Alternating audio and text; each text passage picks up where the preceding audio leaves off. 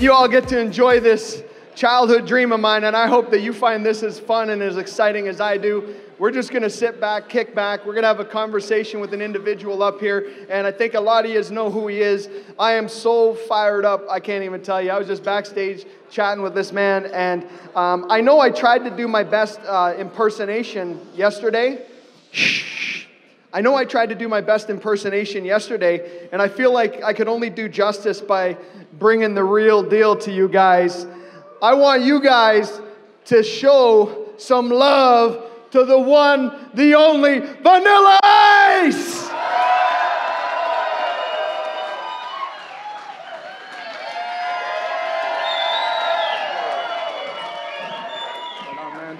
All right. Hello everybody. Good to see you. We got some comfy chairs over here, yeah. Right. Okay, so we're going to start off. I just got a couple of questions that we're going to ask Vanilla Ice.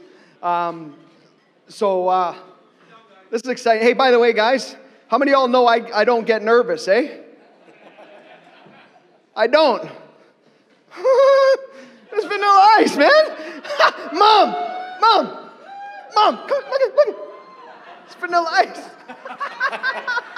Hello. That's my mom. She knew I did. Is your mom? That's Word to your mother.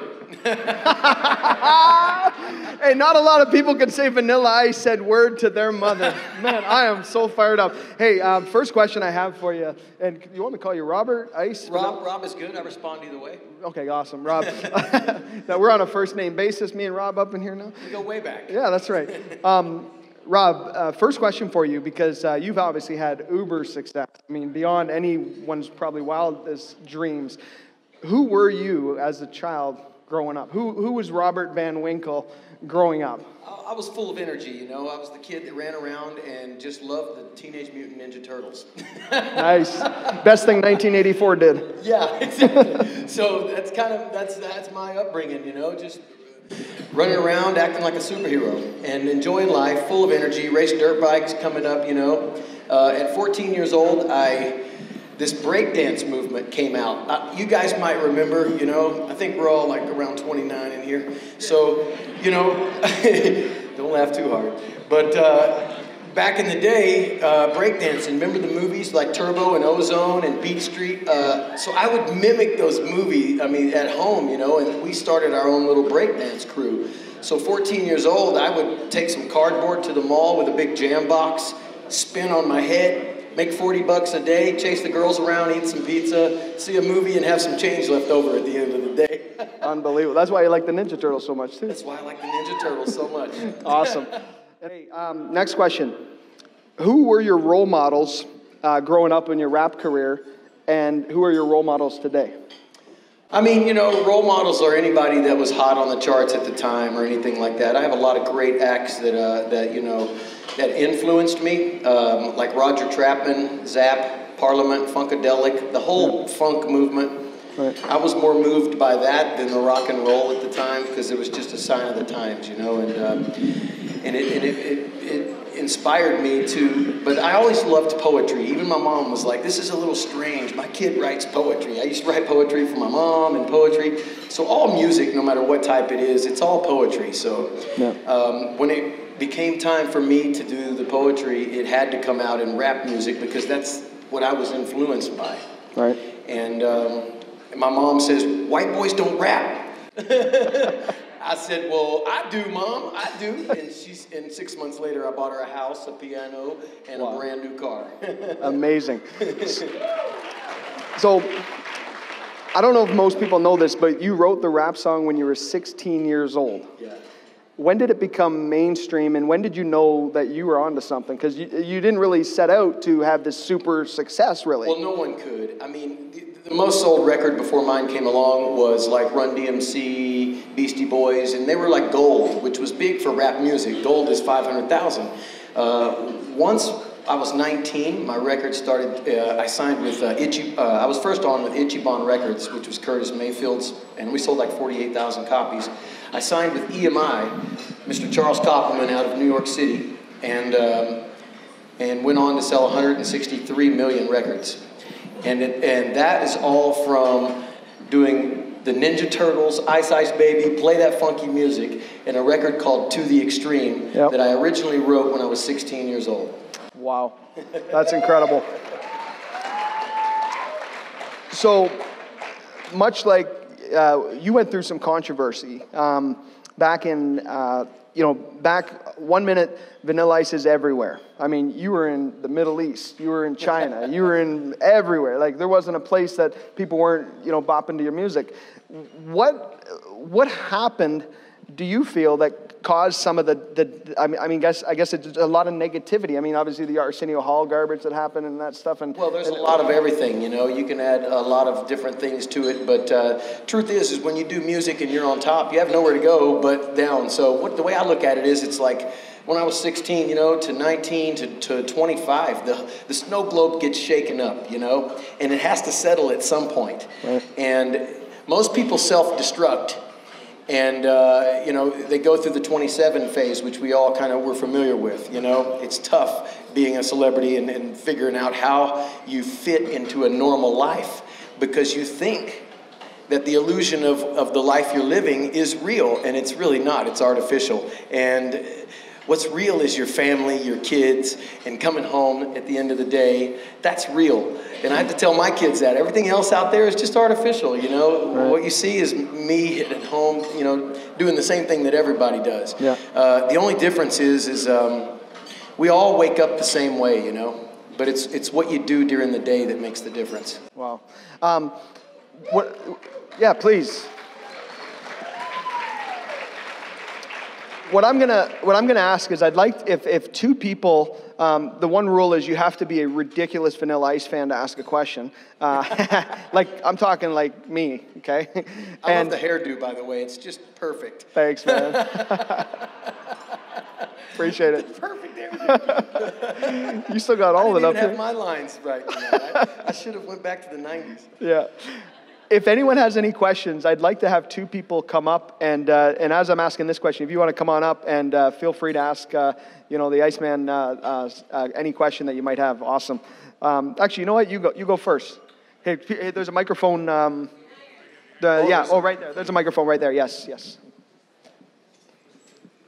My name is Thais. Thank you so much, Leanne and Jamie, for throwing this event. I have a question for Rob. Is that okay? Yeah. Okay, so I really like your show, The Vanilla Ice Project. Thank you. I'm a real estate investor myself. Yep. I was just wondering, do you have any mentors at all? Who are your real estate investor mentors? Yes, I do. I have a lot of them. Trump, and I'm not a supporter, by the way, but as before, the presidency, the guy was in real estate and did really good. He's known for that. There's quite a few around Palm Beach where I live, but I read a lot of books. Robert Sheeman was a book that I read, an author that helped me out a lot. And I took all those Carlton Sheets courses back in the day, and I really didn't learn much from them, but after a while, you just pick the things apart, and then you figure your way out through the maze, because, if you believe it, you can achieve it. It's a true story, and I don't think that anybody's really born with a talent. I think it develops over time by your interest. So I was really interested in, how this all worked, and when I got into real estate, I actually thought I was losing money, because I spent money, like millions and millions, on houses. I had a house in L.A. next door to Michael J. Fox. I had a house in Dallas. I liked to Snowbird, Utah. I had a place there. Dallas, Miami. Never saw one of them once. And this is how I got into real estate. And I came back from tour 3 years later, and I go, wow, I never even saw these houses. I never even slept one night in it. And I never rented them out, so they would just cost me money. So I thought that it was young and dumb, and I blew a bunch of money. So I said, let's sell them all. And I literally made millions. I didn't even change the carpet or the paint. I mean, I just sold them a few years later, and it just made millions. And I'm like, let's go buy some more, Let's go buy some more. Yeehaw. So I I did that, and I started just flipping homes, and then I worked my way up from the smaller ones to the bigger ones, and what you see on TV is 26 years of experience. I have a GC license. 18 years ago, I went to design school, and I got a degree. So I haven't stopped. I love it. I found a passion. So that's kind of how the talent became talent, because it was an interest of mine. Awesome. I have a mentor. I actually have 3 mentors, and one of them is Stephen Arnio. And I'd like to offer you one of his books, Money People Deal. I love it. Awesome. Thank you very much. I have... Very nice of you. Thanks, TS. I got another question before someone else, just real quick. I just got one question here. One of the coolest things that I learned about you was that the people that sued you... not that I can relate to this at all, but the people that sued you, you ultimately ended up buying part of it or something like that, and now you're actually getting checks. Well, it's funny how publishing works. I was really young, so I didn't know much about publishing, and at the time of my lawsuit, I remember hearing about Michael Jackson and Paul McCartney going through this feud because they had made a song called Ebony and Ivory. You remember that, right? No. Ebony and Ivory come together. Okay, so we can go there. But so they were like, I was like, well, how can Michael Jackson take the publishing from Paul McCartney? He wrote it. He is the Beatles. What's that all about? Yeah. And they go, no. Once you sell your original recordings to the record company, they own it. That's called the publishing. So they can license it out and do what they want. I said, So Michael Jackson had more money than Paul McCartney, so he won that bid, and he owns the Beatles. So every time a Beatle record gets sold, it's Michael Jackson that gets paid. Wow. And I was like, wow. So you can do that, huh? Yeah. Okay. And then a lawsuit came with David Bowie and Queen. Yep. And it went on for a little while. It was pretty short. We never went to trial or anything like that. It was a weird publishing deal because Freddie Mercury owned a piece of it, Brian May owned a piece of it, and David Bowie owned a piece of it. And since 2 of them were gone, it depends on who they left their publishing to that we have to deal with. Brian May really didn't get much off of his points because he was only getting a small proportion. Yep. So I offered him $4 million, and it came out to I own it now, and so when it gets played, I get paid. Nice. That's so awesome. I learned about publishing in that way, and it's a lot better than the lawsuit. That's awesome. So next question over here. Hi. So, more of a request for Jamie. We wear these big rings, and I remember going through a picture that you had with the wide open. And before you go, can we get a picture with you and Jamie in front of the camera with wide open? Because there's something we want to present to him, okay? Okay, you got awesome. it. Thank you. Amazing. That's Absolutely. A great request right there. What a great question. So we consider ourselves to be true industry disruptors. There hasn't been a company in the financial services space in Canada that's grown as fast as we have. And we believe it's a lot to do with our leadership and our up-and-coming stars. And you had uber success. And every time I've watched you in an interview, especially as of late and as you've gotten older, you just have a humbleness about you. How did you stay so grounded, yet became this intergalactic superstar, yet you still have this demeanor that you're just related? As soon as I walked behind the stage, you started chatting, it's like just comfort with you. How did you... I love people. I love to talk. I'll talk your ear off if you let me. I'm the guy that'll sit on the airplane with a Starbucks coffee, annoy the person next to me, and just tell them my life story from one city to the next. I love talking. I went out and built homes with the Amish, and I lived with them for 3 months at a time. And I never had a cell phone or electricity, so we talked, and we told great jokes, and I loved it, and I didn't miss it at all. You think you are, but you really won't miss it when it's out of sight and out of mind. But yeah, I like to talk. I like people. I like interacting, and I lived in LA too, and I saw a lot of the celebrities out there. And like I was telling you earlier, there's just a lot of artificialness to that whole thing. Right. That I'm just a working man. I like to get up early in the morning and go to work. I do construction, and of course, I sing and I dance, and on the weekends, I still act like a teenager. And I'm the oldest teenager in here, and I love it. There ain't nothing wrong with it. I want to live in the 90s forever. I miss the 90s, honestly. That's awesome. Great decade. I mean, we got our movies at Blockbuster, right? It was so much better than all this stuff we have today. I spent an hour looking for a movie and I just couldn't decide. It was a journey. Oh my gosh, I wanted to go get out of the house and go get the popcorn and look at the back of the DVDs, and it's just not going to happen anymore. Amazing. You've had some of your team. I know I've been speaking with Chuck and Tom, and they've been with you, and some of your guys on the Vanilla Ice Project, they've been working with you for 25 years. That's just a testament to your leadership and working with people and stuff like that. What are some of your keys to that? What is the key to success in having that longevity with these folks? Absolutely. Well, my mom taught me that loyalty was everything, number one. And, always keep good, real friends. They keep you grounded, and that is what really keeps people grounded. They keep you real, and your family, your friends. I've got 3 kids, 3 girls, and a 1-year-old at home. I got a new one. And that keeps you grounded, Thank you. I read a book called The Platinum Rule, and it tells you that there's 4 types of people on the planet. This is for business-wise. And it tells you that there's thinkers, there's relators, there's socializers, and there's directors. And when you learn how to judge character in each person, you learn how to build a team. Because I don't care what you're doing, you're really not going to ever do it alone. You understand what I'm saying? Yep.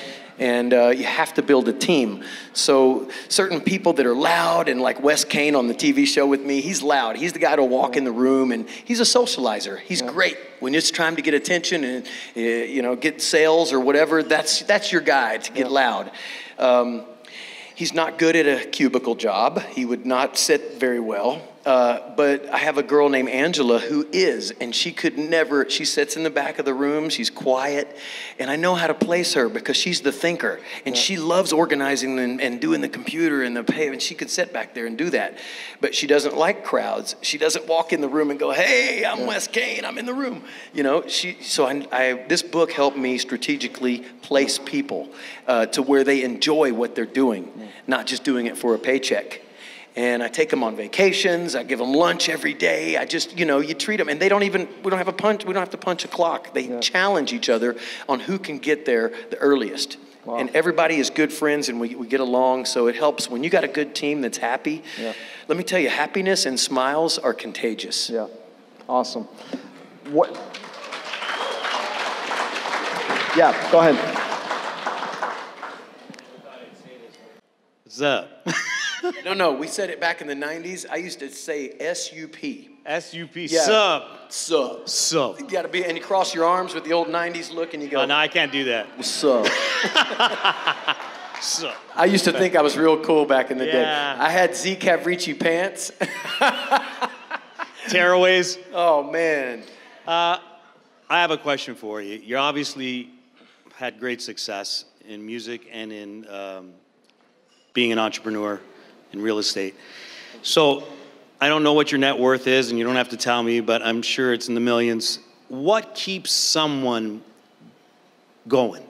Like, just to go to the next level? It's never the money. The money's only the reward. It's like the trophy that collects dust up on the shelf. It's just a memory of whatever you did to get it.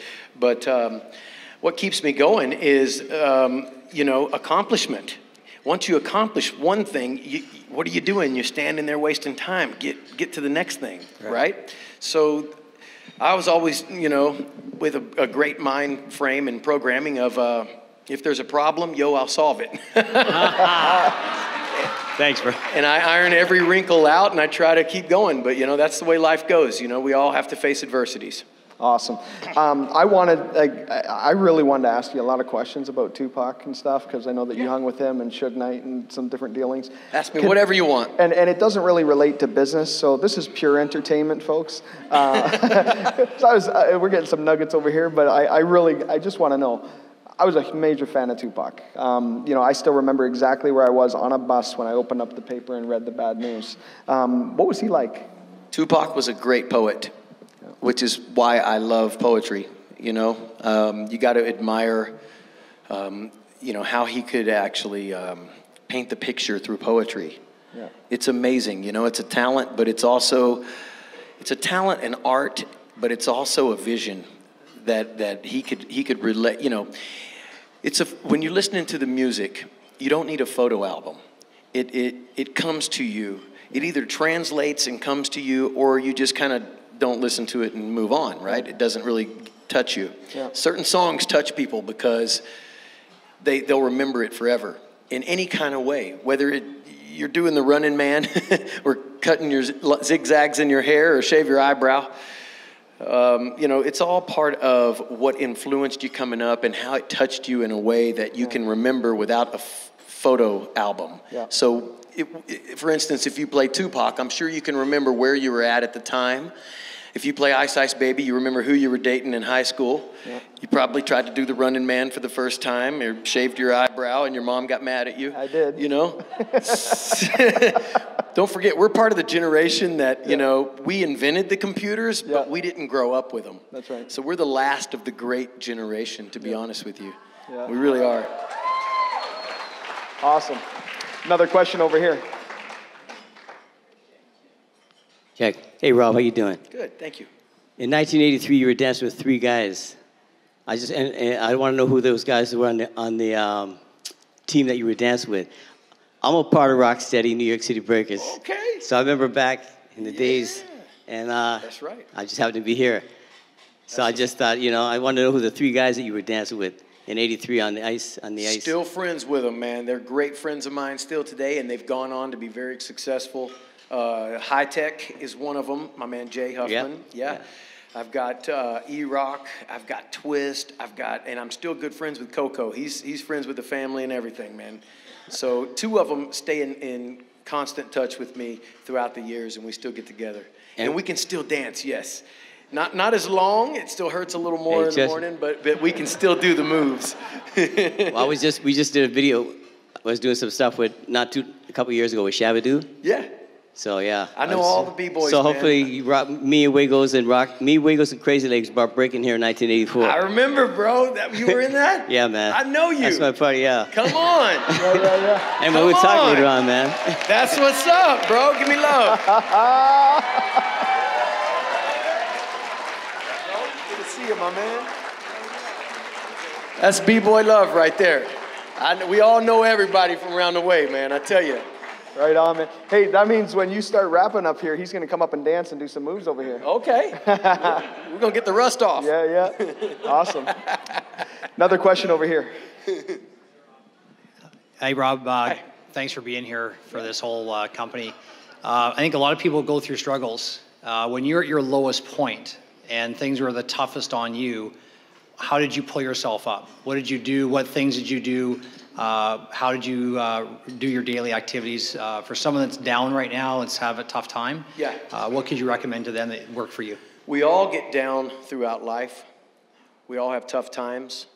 Sometimes things don't iron out the way we all planned. But you're really never, ever a failure unless you refuse to get up. Yep.